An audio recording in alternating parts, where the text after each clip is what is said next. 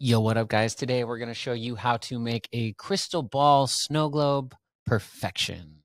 All right, first thing we do once we have Photoshop open is we come down here to Finder and locate our desktop.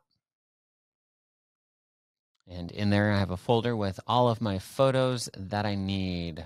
And so the first one we're going to grab is the cabin. And we're going to click and we're going to drag the cabin right down into PS for Photoshop. What that does is that opens it up in its own window without having any of the extra white here and there all over the place.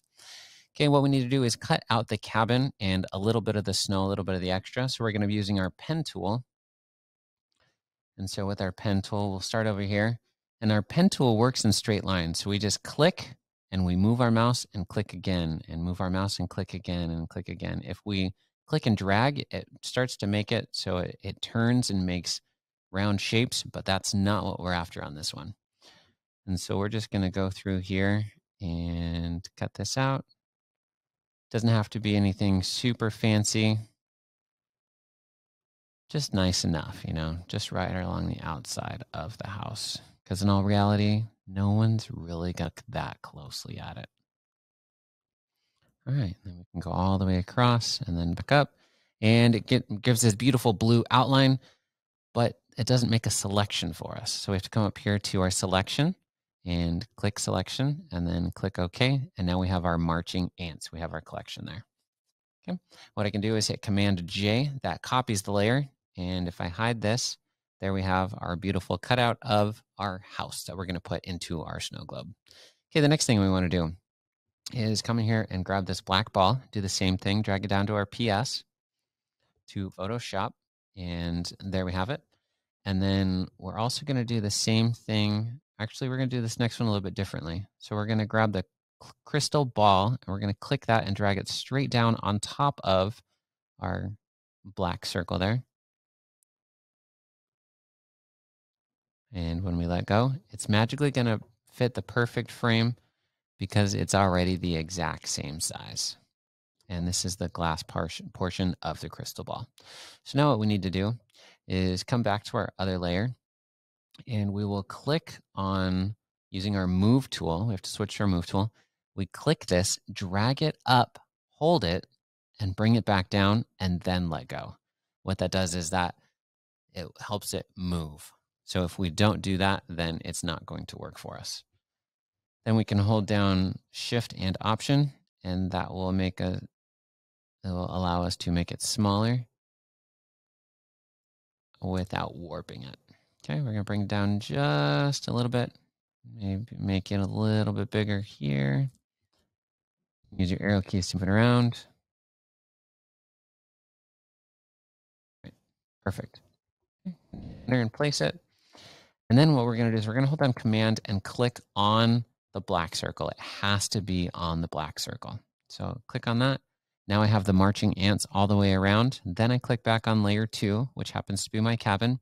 And then I can come here to our layer mask. When I click that, everything outside of those marching ants now get masked out. And here I have that beautiful snow globe.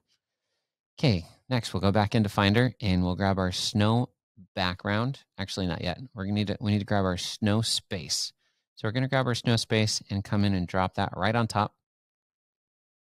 Come on, snow space. All right, so that's nice and small. So I can come here and grab that and make it bigger. If I hold down Option, it will grow from the center. Hit Enter to place it. And then the same thing, we're going to scroll down, hold down Command, click on the black circle. There again, we see our marching ants. We go back up to the top layer, which is already selected, and then we hit the layer mask.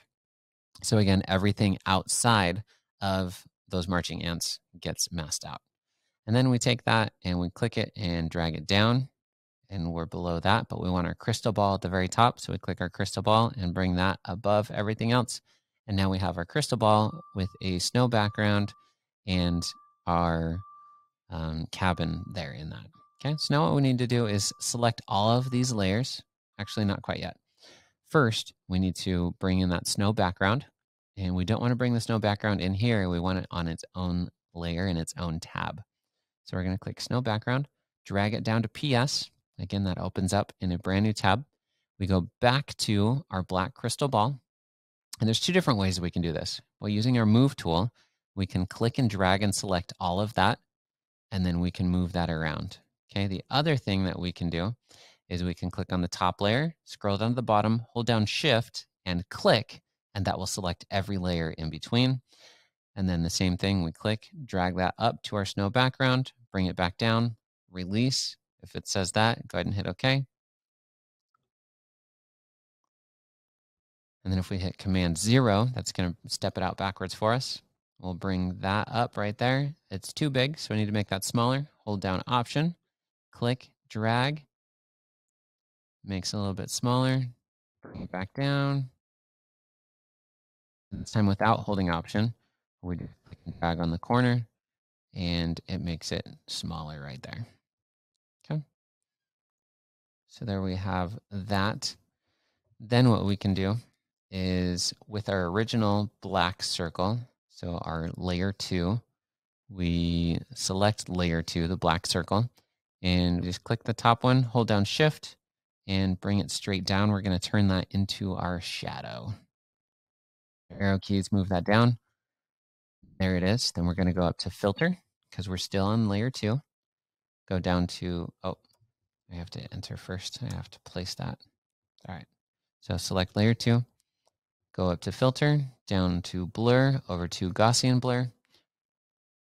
And then we just watch as we slide this over. We can see how it is affecting our shadow. And there we go. That one looks good. Click OK. And then if we need to, we can always drop the opacity on our shadow. But there we go. That looks pretty good. All right, now that we're done, we'll save it. Go File, Save.